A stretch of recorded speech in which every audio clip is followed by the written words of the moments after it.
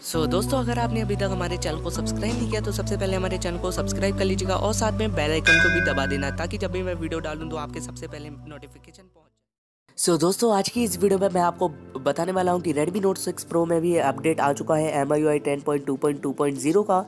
और इस अपडेट में क्या नया आया है और कब तक आपको देखने को मिल जाएगा ये update. So let's get be started. तो दोस्तों, वीडियो को शुरू से एंड तक देख लीजिए, आपके पूरा का पूरा समझ में आ जाएगा और इसमें क्या फीचर्स आते हैं। तो चलिए हम वीडियो को स्टार्ट करते हैं। सबसे पहले मैं आपको ऑफिशियली जो लिंक मैं दिखा देता हूँ अपडेट्स की। तो MIUI 10.2.2.0 है Redmi Note 6 Pro के लिए और ये रोलिंग आउट होना स्टार्ट हो चुका है इंडिया में। तो दोस्तों, आप पहले रैंडम यूज़र्स को दिया जाएगा ये अपडेट, फिर हर डिवाइस को मतलब आपको 3 से 4 दिन में ये अपडेट देखने को मिल जाएगा Redmi Note 6 Pro के अंदर।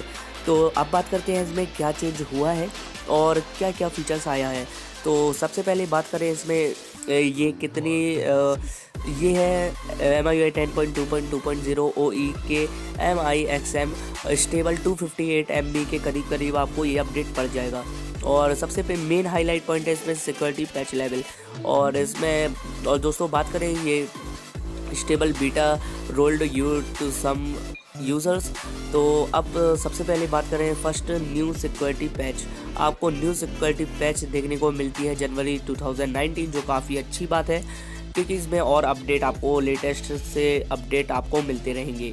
और दोस्तों बात करें अदर फीचर्स की, तो अदर फीचर्स आपको और इम्प्रूवमेंट हुआ है। फेस अनलॉक काफ़ी अच्छे से वर्क कर रहा है और fingerprint unlock is working fine. तो फिंगरप्रिंट अनलॉक भी काफ़ी अच्छे से वर्क करने लगा है। PUBG game is working smoothly. तो पहले PUBG स्मूथ नहीं चलता था, बेसिकली अब PUBG भी स्मूथली हो गया है, लेकिन यहाँ पर आपको PUBG के अंदर HD सपोर्ट नहीं करता है ग्राफिक्स में। तो अभी आप ये इस अपडेट में PUBG को लेकर अभी ज़्यादा कुछ इम्प्रूवमेंट नहीं हुआ है। No full HD 60 FPS option in camera app. अब कैमरा ऐप में भी 60 FPS का ऑप्शन नहीं आया है, तो उसमें कोई देखने वाली बात नहीं है और आगे अपडेट कर चल के सारे के सारे बग क्लियर हो जाएंगे और ये वाले ऑप्शन आ जाएंगे। नो 4K 30 FPS और ऑप्शन इन कैमरा ऐप, तो ये वाला भी ऑप्शन नहीं दिया गया है। तो आगे चल के आपको ये ऑप्शन भी देखने को मिल जाएगा, लेकिन इस अपडेट में आपको नहीं दिया जा रहा है। तो और दोस्तों अगर बात करें और कुछ चेंजेस की, तो और कुछ चेंजेस नहीं है, इतनी ही चेंजेस थी।